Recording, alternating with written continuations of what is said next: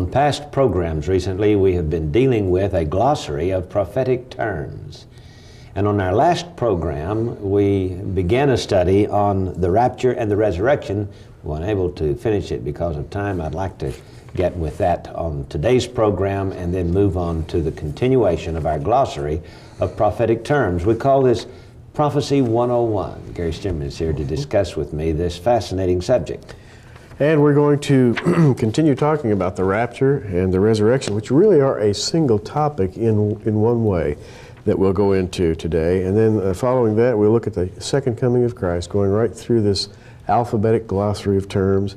After that, we'll look at the tribulation period, the times of the Gentiles, which includes the phrase fullness of the Gentiles. So we have got a lot to talk about today. JR, we had talked about the rapture, defining pre-mid and post-tribulational rapture. We had talked a little bit about the theory that some may be left behind in the rapture. We don't believe that. We believe that it's for all Christians. The partial rapture. The partial rapture.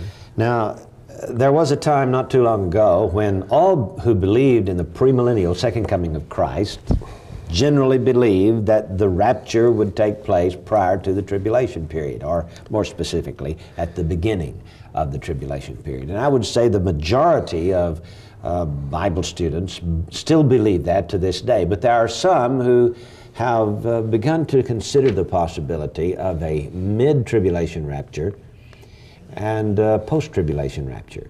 I think the mid-tribbers, if we can call them that, think of it because of the seventh trumpet of Revelation. They think that the last trumpet that the Apostle Paul talked about in 1 Corinthians 15, when he says, "Behold, I show you a mystery, we shall not all sleep, but we shall all be changed in a moment, in the twinkling of an eye, at the last trump." That last trump, they said, is the seventh trumpet of Revelation. Well, to me, it is not. And I'd like to briefly explain that.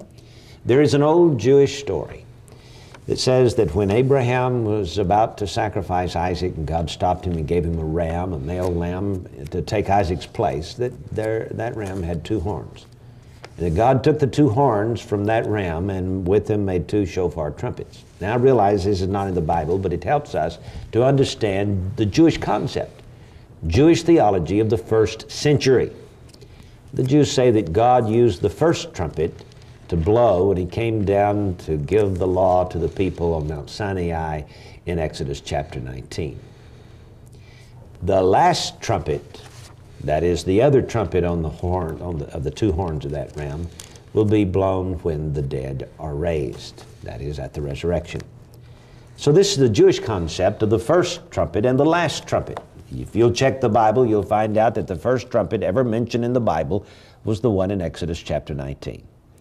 And the last trumpet was spoken of by a Jew, a rabbi by the name of Paul.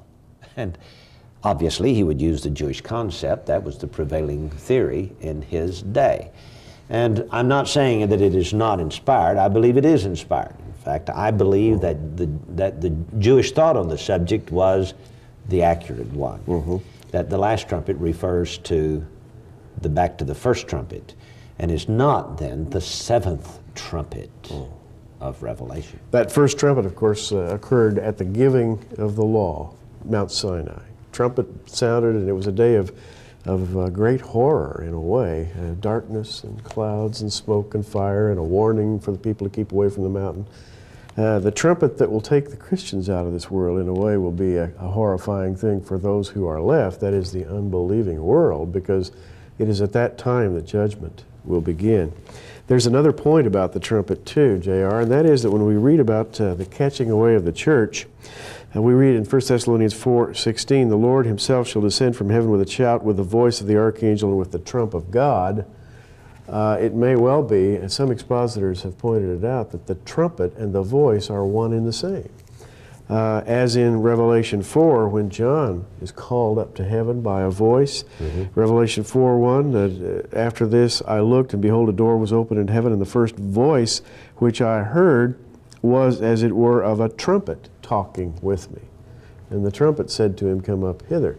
Mm-hmm. And there we have a trumpet-like voice, and some have suggested that that this voice could be the voice of God calling believers to heaven. And it might not be a musical instrument as we think of a trumpet, but might instead be the voice of God, literally. Now, there are some who believe in a post-tribulation rapture, others in a mid-tribulation rapture. The reason I feel that we are going to be taken before the tribulation is because the Lord promised to save us from the hour of temptation that would come upon all the world to try men on the earth. And I feel that the tribulation period is uniquely Jacob's trouble. That is, it is a tribulation period designed for the Jew who rejected the law of God, which said that they must keep the sabbatical years. That was not given to Gentiles. You see, we are nowhere under the Mosaic law, therefore we are not bound to it.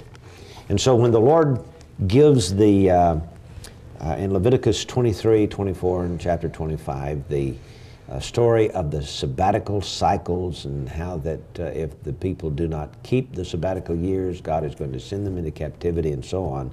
And what we have in the last 7 years is the conclusion of that ancient curse of the law.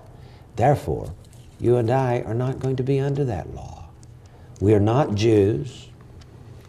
We are Christians, Gentile Christians, not saved by the law, not bound by the law, never have been under the law, never will be under the law. All that was settled in Acts chapter 15 when the council in Jerusalem met to discuss all the Gentiles that were being saved without keeping the works of the law of Moses. And the conclusion was that we should not have to be held accountable for the law of Moses.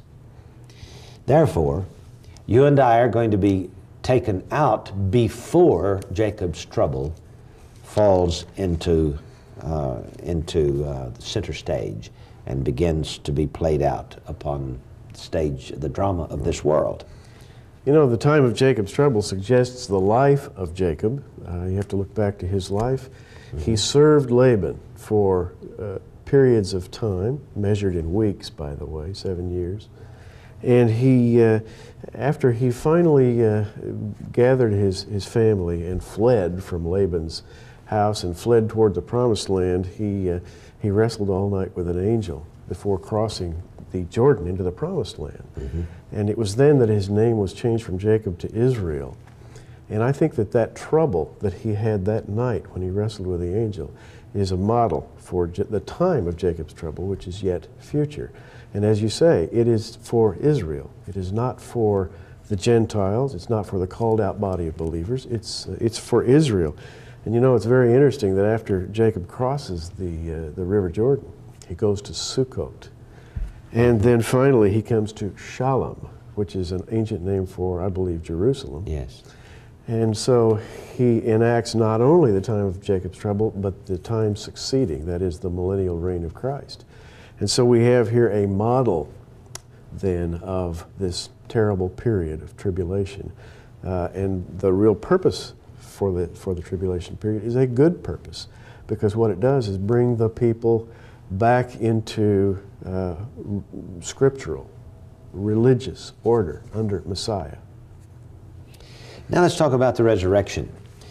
Not only will there be a rapture of those who are alive when Jesus comes, but there will be a resurrection of those who have received Christ as Savior and who have passed away.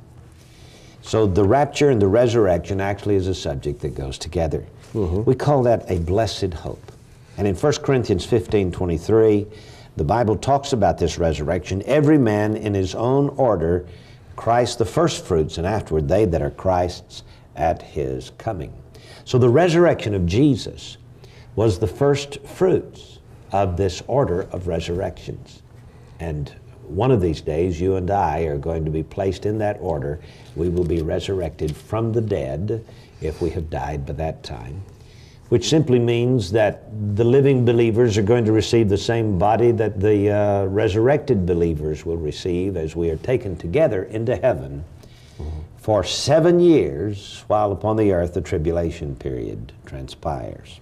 You know, you read 1 Corinthians 15:23, where it says, afterward, they that are Christ's at his coming. And now this doesn't say part of those who are Christ's at his coming, or those who have been good and faithful followers at his coming. It just says, they that are Christ's. Now that would include the whole called out body of believers. So there's another scriptural, I believe, proof of the complete rapture of the church. And I like the way the Apostle Paul put it in 1 Corinthians 15:51 and following. He said, behold, I show you a mystery. This is something that was not understood in the days of the Old Testament. The Apostle Paul is going to explain it. This mystery has been revealed to him by none other than Jesus Christ. He said, we shall not all sleep. That is, not all believers are going to die. There are going to be some people still alive when the Lord returns. And when he comes on that wonderful day of resurrection, there will be those who will be changed. He says, we shall not all sleep. That is, we're not all going to die. But we shall all be changed. That is, whether we are alive or have died and are in the graves, we will all be changed. And he goes on to explain, in a moment, in the twinkling of an eye, at the last trump, for the trumpet shall sound, and the dead shall be raised incorruptible, and we shall be changed. That is, we who are still alive will be changed. He goes on to explain, this corruptible must put on incorruption. That is, the dead body will be raised never to die again. And this mortal must put on immortality. That is, those who are alive when he comes will be changed to never die. So when this corruptible, the dead, shall have put on incorruption, resurrection, and this mortal, the living, shall have put on immortality, the rapture, then shall be brought to pass the saying that is written, death is swallowed up in victory. O death, where is thy sting? O grave, where is thy victory? What a blessed hope. And it's blessed in another way. I love the way this is explained physically. In a moment, in the twinkling of an eye. That's the Bible's way of saying no time at all. Less time than it takes to tell about it. Perhaps a millisecond, just tiniest amount of time. And all the pain will be ended, and a new world will open before the eyes of the believer. It's a beautiful promise. It's, you know, rich men will give up entire fortunes to buy another 5 years of life when they come to the end of their days. It's just so they might enjoy their riches. But we are promised eternal life, literally in a city of gold and precious stones. And this is the great promise. Now let's talk about the second coming of Christ. This would be the next term in our order, in alphabetical order. The second coming of Christ. We know he went away, but the promise is that he would return. You recall John chapter 14, he said, in my Father's house are many mansions. If it were not so, I would have told you. I go to prepare a place for you, and if I go and prepare a place for you, I will come again and receive you unto myself, that where I am, there ye may be also. And so our Lord promised that he would come back. This would be his return, or second coming. He came the first time 2,000 years ago. We are now waiting his second coming. When Jesus was raptured from the Mount of Olives in the first opening verses in the first chapter of the book of Acts, two men stood by the disciples and promised them that this same Jesus which is taken up from you shall so come in like manner as ye have seen him go into heaven. He's coming back. Gary, there are two phases of his return. First would be this rapture and resurrection, when he comes secretly to take us out before the tribulation, when he comes for the saints, 7 years later when he comes with the saints at the Battle of Armageddon to conquer the armies of the world and to set up his kingdom to rule and reign for 1,000 years as King of Kings and Lord of Lords. When's he going to return? That's the big question. That's the big question. There are divided opinions about his return. I believe, J.R., personally, that he'll come at the end of the tribulation period to set up his throne. And to me, it seems very obvious that this is... So that would be a premillennial between the end of the tribulation and the beginning of the millennium, that is premillennial. There are some, however, who believe in a postmillennial second coming of Christ. That is, the Christians, the Christian church is going to establish world utopia and going to win the whole world to Christ. Everybody's going to get saved, and then we're going to have a wonderful 1,000 years of utopia because of our faith in Christ. And then after we've got the world where the Lord wants it, He's going to come back and congratulate us for winning the world. That's post-tribulation, meaning He's going to come back after the seventh millennium, or after the millennial reign of Christ. This is, could not possibly be accurate, because the Bible simply says He is going to rule and reign as King of kings and Lord of lords for 1,000 years, and I think that's from Jerusalem. Well, you know, this view originated in the 4th century with Augustine. And Augustine's writings, in fact, the book that he wrote was called The City of God, and he looked far into the future. And from his reading of Scripture at that time, it seemed apparent to him that the church would subdue the earth, and the gospel would be preached around the world. And at that time, the world would enter into an era of peace. And the church would mediate that peace. That is, from the mother church, if you will, all around the world, peace would emanate. And to him, that was a perfectly acceptable vision. Well, you know, the dreaded Roman government had become Christianized in his day. Constantine had made Christianity the government religion. That's right. And so, boy, Christianity had conquered the world. Sure. and the kingdom had arrived, but Jesus hadn't. And so they had to come up with some idea, some reason why the kingdom had come and Christ had not. And so there arose the post-millennial theory. J.R., I think in our day, it's easy to see that the writings of Paul, which prophesied of tribulation, in the last days wrote Paul in 2 Timothy, perilous times shall come. And Paul seemed to indicate that in the end days there would be a social, political, monetary breakdown. Things would get pretty chaotic. And it appears to me that's the way we're heading right now. Then there is that amillennial theory.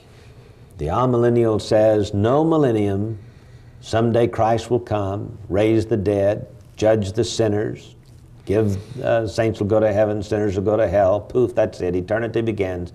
No seventh millennium.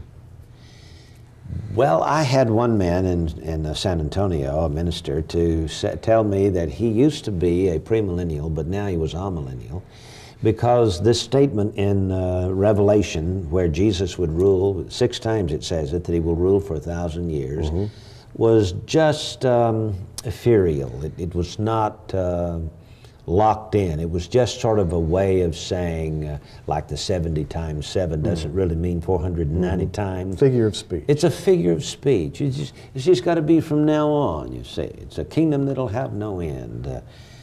Therefore, there is no millennium. And of course, that kind of person accepts the idea that we've been here longer than 6,000 years. You know, that's the kind of guy who can say, well, Jericho goes back 10,000 years. And this helps, shall we say, a more liberal type of view of the Bible,